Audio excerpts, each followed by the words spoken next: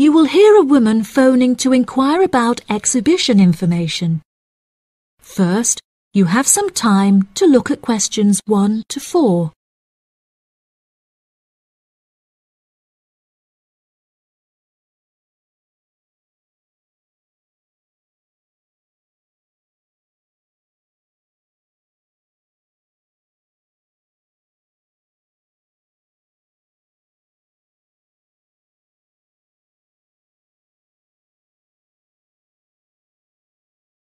You will see that there is an example that has been done for you. On this occasion only, the conversation relating to this will be played first. Good morning. You're through to the events coordinator at the Birmingham City Council. How may I help you? Hello there. My husband and I are interested in purchasing tickets to the automobile exhibition, but I couldn't find many details about it on your website, and I was wondering whether you could provide me with some more information. Does it open in June? The purpose of calling is to purchase tickets, so purchasing has been written in the space. Now we shall begin. You should answer the questions as you listen, because you will not hear the recording a second time. Listen carefully and answer questions 1 to 4. Good morning. You're through to the events coordinator at the Birmingham City Council. How may I help you? Hello there. My husband and I are interested in purchasing tickets to the automobile exhibition, but I couldn't find many details about it on your website, and I was wondering whether you could provide me with some more information. Does it open in June? Yes, of course, madam. The exhibition will take place during July and will showcase the history of automobiles from the very first commercial car in the late 1800s all the way through to the present day. Is the exhibition open for the duration of July? No, madam. The exhibition will last 3 days, from the 1st of July to the 3rd of July, and then the cars will be taken to another exhibition. Okay. Does the exhibition focus on a certain manufacturer? No. It will showcase a wide range of manufacturers. Wonderful. I'm ever so fed up of going to these shows and only seeing one manufacturer. Are there any opportunities to sit in or even drive the cars? There will be many opportunities for you to sit in the cars.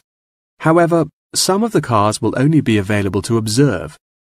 We are yet to be told whether any of the antique cars will be available to drive. However, there will certainly be an opportunity to test driving some of the more modern cars on a purpose-built track. That sounds like great fun. I mustn't forget to bring my camera, or my husband will never forgive me. I'm afraid to say that cameras are actually strictly not allowed to bring into the exhibition. There will, however, be a section where a professional photographer will be available to take photos of you sitting in a car in period clothing. Well, that sounds like it could be fun, but I assume the photos won't be free. On the contrary, one free photograph is included within every ticket, but each photo after this will cost £5. Before you hear the rest of the conversation, you have some time to look at questions 5 to 10.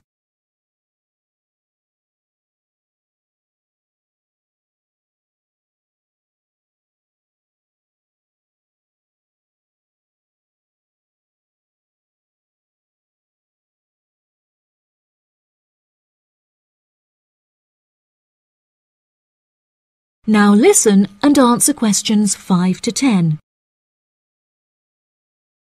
That's a nice surprise. Not many things are free anymore. I've been asking around about the ticket prices, but I haven't yet had a definite answer. Is it correct that the tickets are £100, whether you buy them now or on arrival? I'm afraid not. If you buy the ticket in advance, the price is £110, but it's £165 on the door. Oh, goodness. I suppose I'd best pay for them now then.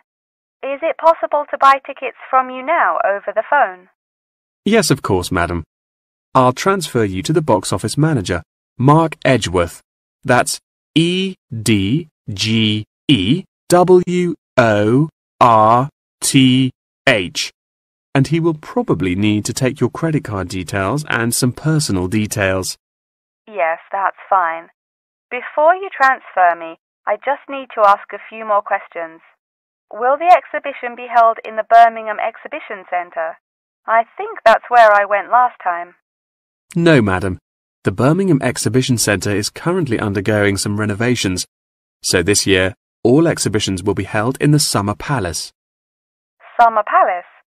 I'm not entirely sure where that is. Well, it's not too far from City Centre. Once you're in the centre, you should be able to find signs for the palace. If not, most people in Birmingham will be able to direct you.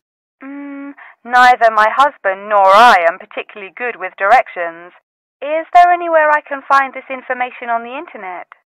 Our website will give you an address. Perhaps you could visit www.directions.com for more detailed information, and they should be able to provide you with step-by-step instructions. Okay. And is this the best way to contact you, by phone? I think the most convenient way to contact us is inquiring online, which is much simpler than having to dial various different numbers to reach the right person. Unless you have any more questions, I'll transfer you now. No, that's great. Thank you for your help. That is the end of section 1. You now have half a minute to check your answers.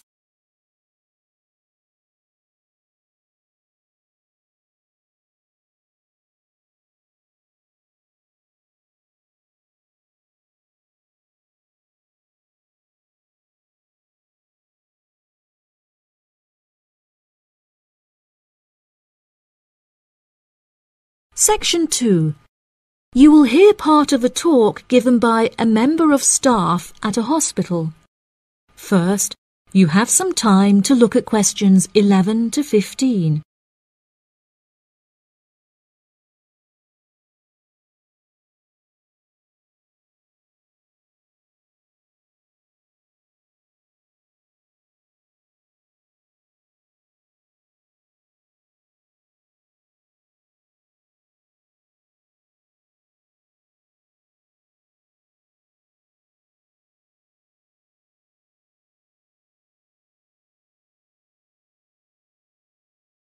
Now listen carefully and answer questions 11 to 15.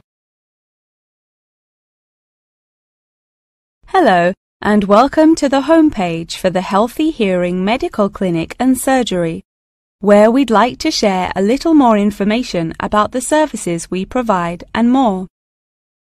Our hospital is one of the leading specialised hospitals in the United Kingdom, attracting the very best healthcare professionals from around the globe. Not only are we a leading medical practice, but we are also the only hospital in the United Kingdom dedicated entirely to the treatment of and research into the curing of hearing loss.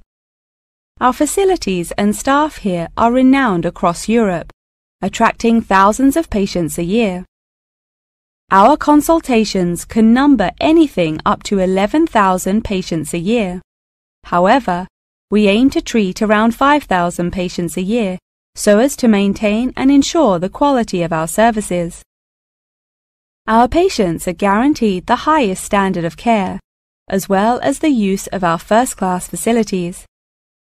All patients requiring overnight treatment are provided with their own private room with ensuite facilities, as well as a state-of-the-art entertainment centre, which includes a flat-screen LCD television and PlayStation. Appointments with our healthcare professionals can be made at any time during the week, with female doctors available between 8 a.m. and 11 a.m. If you need to see a doctor outside of these times, please visit the out-of-hours page of our website for more information. Our doctors are all trained to an exceptionally high standard and practice a vast array of specialities. Mr. Roberts is a fully qualified ear and throat specialist. Mr. Edwards is a pediatric hearing specialist, while Mr. Green specializes in reversing hearing loss. For more details about our people, please visit the staff members page on our website. During a consultation, doctors will sometimes decide medication is required, for which patients should receive a prescription. There are several pharmacies within the city. However, we recommend that patients use the pharmacy housed within our healthcare facility. Our in-house pharmacy is well stocked at all times. Our products are competitively priced, and our pharmacists are on hand to help and advise from 8 a.m. until 10 p.m. from Monday to Saturday, and from 9 a.m. until 12 p.m. on Sundays. If you require any help outside of these hours, please see our out-of-hours page on the website. Since the Healthy Hearing Medical Clinic and Surgery also functions as a teaching hospital, we aim to provide our students with every opportunity to expose themselves to medicine in practice. Therefore, we would like to encourage our patients to give their consent for a medical student to attend their consultations. If our patients are not comfortable with this, there will be a form at reception where patients will be able to opt out. Before you hear the rest of the talk, you have some time to look at questions 16 to 20.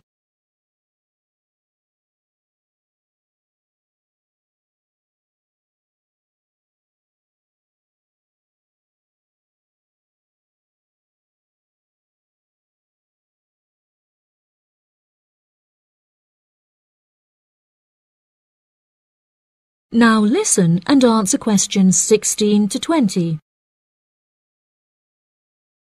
Now, please look at the map I've given you of the Healthy Hearing Medical Clinic and Surgery. For those not familiar with our practice, reception can be found through the main door at the end of the corridor.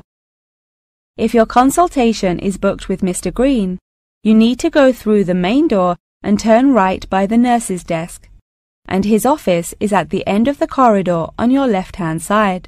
If you need to alter any of your personal details, please visit our secretary at the Office for Medical Records, which you will find next to the therapy room. If you're awaiting surgery, please first check in with reception before taking the first door on the right after you enter the clinic. Finally, in the event that you feel disappointed with any of the services we have provided, or have any further questions, please locate our manager's office, which can be found near the Office for Medical Records and between two closets. If you have any more questions about the Healthy Hearing Medical Clinic and Surgery, please do not hesitate to contact us on 01 256 111 111. That is the end of section 2. You now have half a minute to check your answers.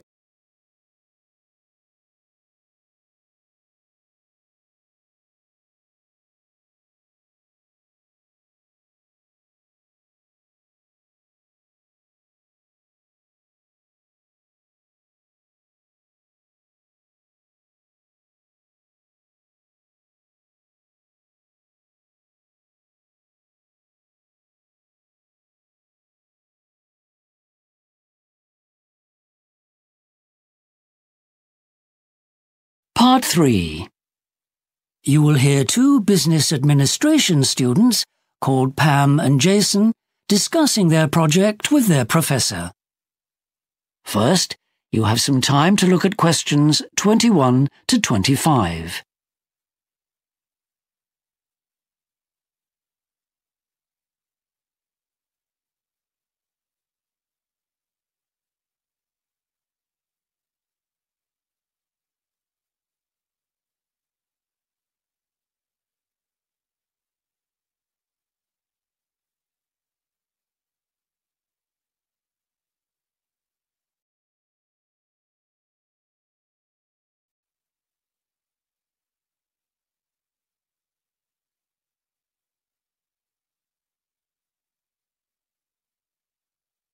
Now listen carefully and answer questions 21 to 25.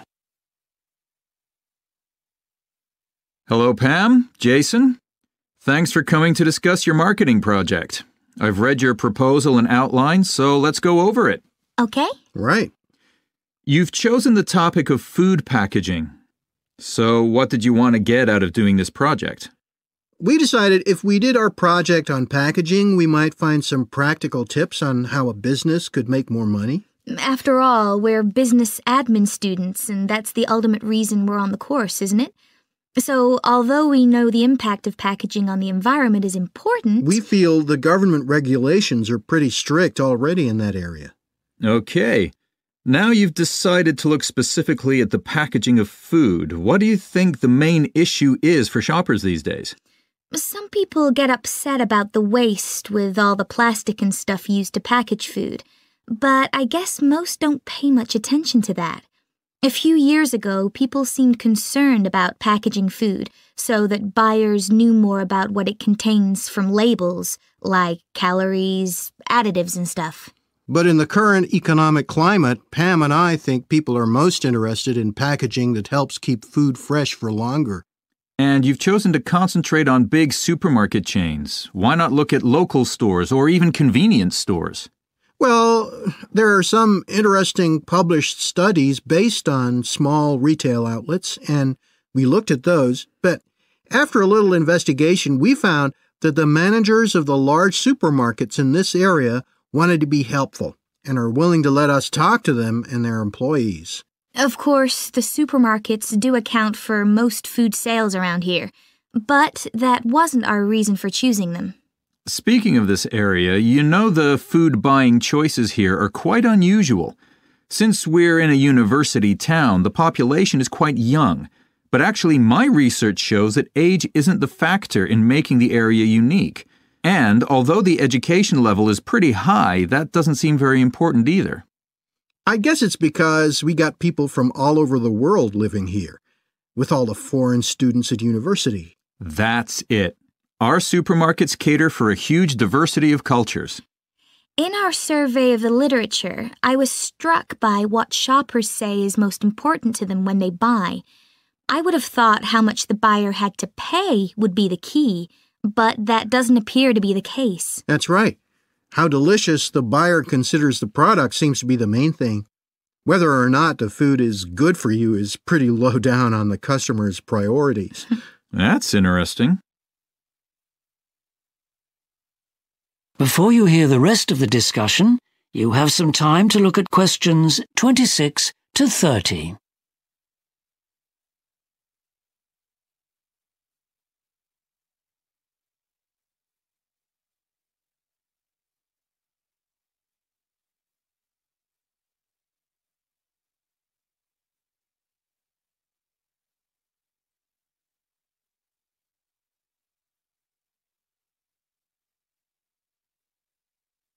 Now listen and answer questions 26 to 30.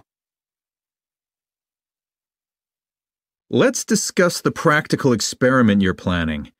You're going to design the box for a new breakfast cereal which you'll try to market. Not in reality, of course, but by showing different designs to some of your fellow students on a computer. A kind of virtual reality supermarket. And the students will choose the design that appeals most. Let's talk through the experiment, okay? That'd be helpful. Now, the number of different designs you're proposing to show each student is 2. If I were you, I'd make it at least 4. That way you can examine their reaction to more variety in the kinds of packaging. Okay, good idea. We do have several more designs. Now, we've got a sample from our class of about 20. Is that enough? Probably not. Try talking to the assistant in the business studies department. He can sort out how to recruit some more from other classes for you. Right. Now, as to how you're going to display your packages to the students, I did talk about those technical issues in one of your first classes. Go back and look over what I said about the practical realities of conducting experiments. Okay, we can do that. We're going to ask each student to choose the one design they think is best. But how will we know why they chose that one? Well, don't just rely on oral prompts. Give them a series of written questions. That way you'll have hard data. Okay. But what about analyzing the data? Well, we've got an excellent computer program to gather it all together, but we still need to interpret it ourselves. So we'll need to give ourselves a few more days for that. Yes, we will. Anyway, it's all looking good. Now. That is the end of part 3. You now have 30 seconds to check your answers to part 3.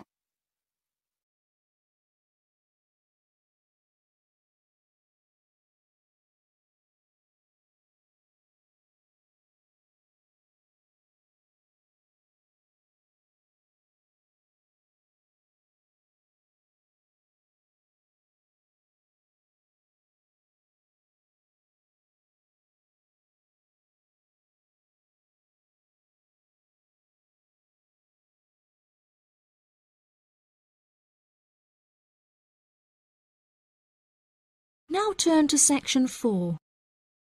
Section 4. You will hear a talk on the history of football in Great Britain in the 19th century. First, you have some time to look at questions 31 to 40.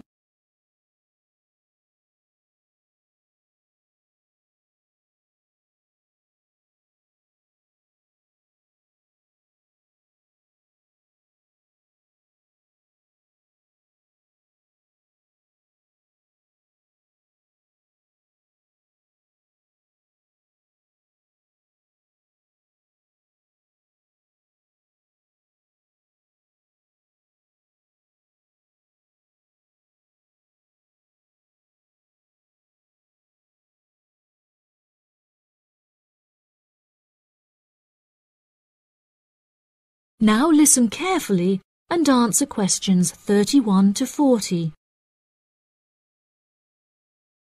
Great Britain is often hailed as the home of football, with talented players travelling from far and wide to play for teams in the English Premier League, one of the most popular football leagues on the planet.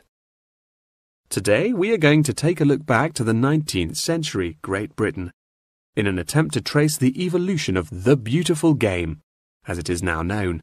Prior to the 19th century, the game featured a wide variety of local and regional adaptations, which were later smartened up and made more uniform to create our modern-day sports of association football, rugby football, and Ireland's Gaelic football.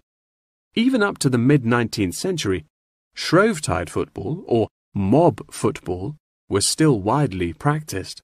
According to the rules of mob football, there were no rules. A player could legally use any means whatsoever to obtain the ball, such as kicking, punching, biting, and gouging, with the only exceptions being murder and manslaughter. These games may be regarded as the ancestors of modern codes of football, and by comparison with later models of football, they were chaotic and had few cooperation. Towards the latter end of the 19th century and moving into the early part of the 20th century, however, there appeared a newfound emphasis on moral values in football. Perhaps a more modern example of this can be seen in John Terry's suspension as England captain, following reports of his infidelity to his wife. Furthermore, as mob football died away, there grew a greater concern for players' health and general well-being, with many clubs affording their top players access to frequent medical checkups and treatment. Despite the presence of Great Britain's unique state-funded National Health Service, football clubs are still seen today providing team members with state-of-the-art healthcare facilities, with the top clubs even housing their own specialist doctors and physicians.